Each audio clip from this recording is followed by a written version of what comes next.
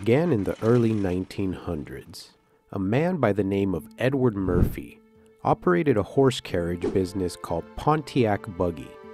Edward Murphy saw the power of the automobile and became fascinated with the thought of starting his own manufacturing company. He spent the next several years developing his first automobile, and by 1907 began production under the name Oakland Motor Company. Within just 1 year, he had already sold nearly 300 vehicles.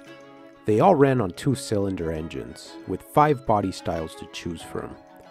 He was met with fierce challenges as Ford Motor Company had announced their new Model T, which led Edward Murphy to start doing business with a man named William Durant, the CEO of General Motors.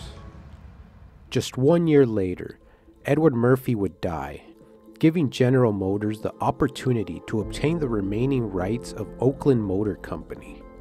By 1910, Oakland Motor Company would announce its new 4-cylinder automobile called the Oakland Model 40 for a price tag of $1,600. Over the next 10 years, the company would announce 6-cylinder and even 8-cylinder options, but were met with quality control problems, with many customers complaining about the engines failing. Over the next following years, they would release a new Model 50 and Model 101 for only $895, being touted as the most economical automobile on the market. Later in 1926, Oakland Motor Company would debut the first vehicle in the Pontiac line, known as Series 627. Priced at $825, it was a massive success, going on to sell over 76,000 cars within the first 12 months of its release. It became the top-selling car in the United States the following year, ranking 7th in overall sales. By 1931, Oakland Motor brand would be dropped with the onset of the Great Depression, favoring the new divisions line known as Pontiac. In 1933, Pontiac grabbed a huge piece of the automobile market by selling the best-priced 8-cylinder vehicle available, later announcing its new fiberglass panel design, with engine compartments opening with the press of a button. The new torpedo vehicle was produced in 3 options: A body, B body, and the C body. Sales were booming. With pre-orders overflowing, the company was behind on production, when it all came to a halt in February 1st of 1942. The United States would be pushed into years of war as World War II began, and all automotive production plants were banned from producing any more vehicles.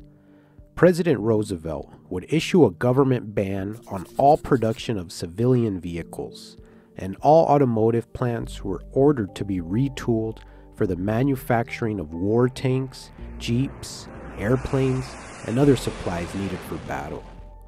Later in 1948, General Motors began production of their vehicles as the war came to an end. They produced the first automatic transmission, helping sales recover from the prior war ban on production. The prior torpedo models had now become outdated as they introduced a new Chieftain line, named after the Native American chief Pontiac.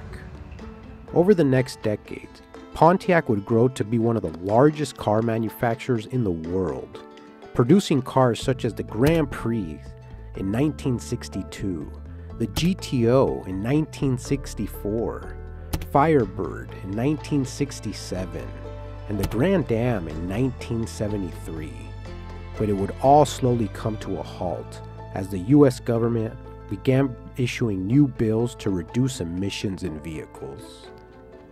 The 1970s were met with increasing insurance and fuel costs for automobile owners. Looming federal emissions and safety regulations would eventually put an end to the unrestricted, powerful engines of the 1960s. By 1971, GM would issue a corporate edict mandating all engines be capable of using lower-octane unleaded gasoline. During the mid-70s, all vehicles produced were downsizing and shrinking in length and width, along with smaller engines. Sales were fading away, as Pontiac was no longer the #1 car producer in America, which led them to introduce the new wedge-shaped Firebird Trans Am in 1982 in hopes of attracting the muscle car buyers.